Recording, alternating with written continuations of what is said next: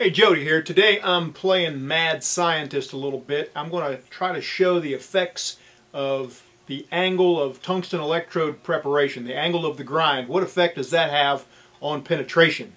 There are charts out there that show you this kind of thing in Tig Welding textbooks, but I don't really like to take all that stuff at face value. I like to see it myself. So today that's what we're doing. I'm going to grind 3 distinctly different angles on some tungsten. And one of them's going to be pretty blunt, one of them's going to be like I would kind of do it myself by preference, and then the other one's going to be like a needle. And I'm going to run some beads.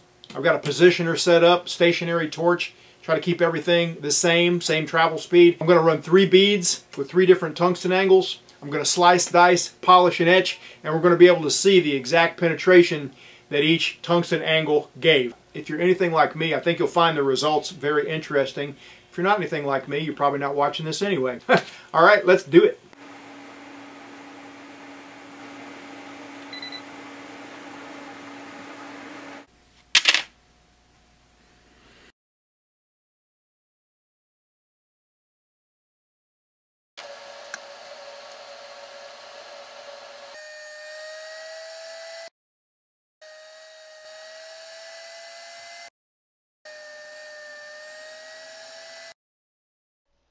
All right, I got 3 distinctly different tapers there, and we're going to see what each one does.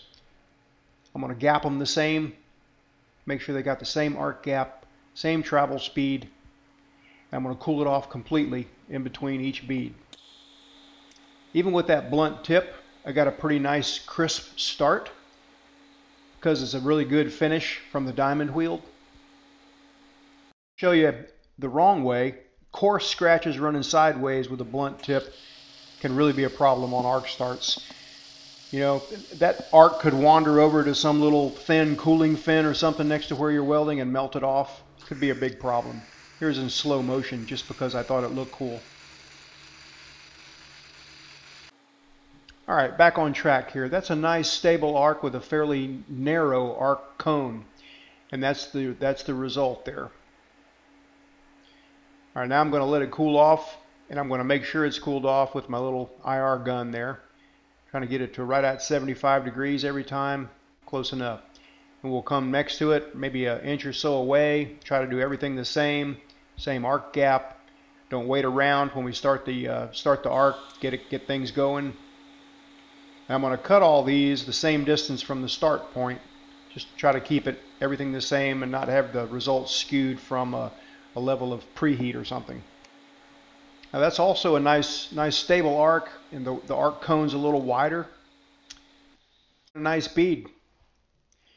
A little bit better looking bead overall as far as the ripples, the appearance of the ripples and everything, but you know, it is what it is. Lastly, the needle sharp electrode. This is actually a very useful type taper here if you need to weld something thin and you don't have the right size electrode. You get a really crisp start and a really stable arc at low amperages, even if you're using one size too big electrode, or even 2 sizes too big sometimes. I've seen box cutter blades even welded with a 1/8 electrode with a tip tapered way back like this and even polished to get a good start. All right, so the first bead is the narrowest bead. That's just like the books tell you. Second one's a good bit wider, but the third one is not quite as wide as the second one. Have no idea why. But I'm going to cut them. I'm going to cut a little section out right here. I'm going to use the Metabo Slicer Plus cutting wheel with a 6-inch Metabo, and it's going to make short work of this.